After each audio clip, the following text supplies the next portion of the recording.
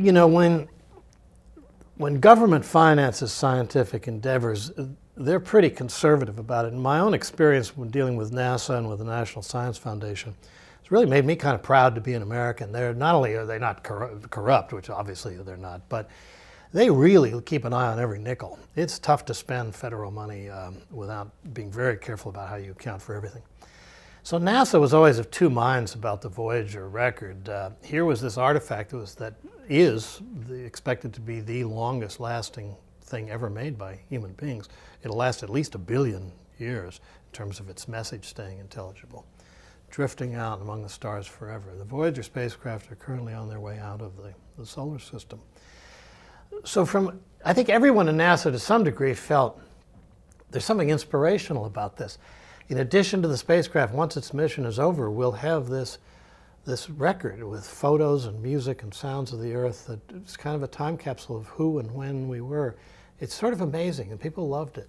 On the other hand, as a federal organization, they were scared to death that someone in Congress was going to get a hold of this and say we were wasting money. It wasn't very much money. It didn't cost a lot to make the record, but still, if you look at any of the press release photos of the Voyager record from when it was launched right through its long mission to Jupiter and Saturn, Uranus and Neptune, they all show the side of the spacecraft that does not have the record on, just for fear that somebody was going to say, wait a minute, what's that? You know?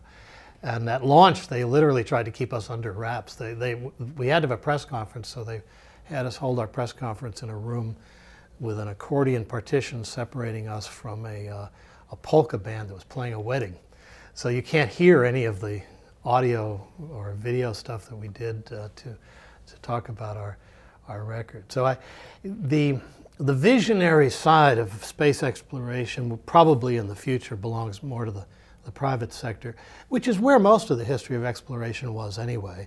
I think the fact that the government's got involved in space exploration for a while is just a kind of an historical anomaly that was necessary to get it started, and probably will continue to shrink as a portion of budget. NASA gets $15 billion a year now, which in constant dollars is down some from what it was just 10 or 15 years ago. I think there's a lot of public support for the idea we should be spending money on scientific exploration.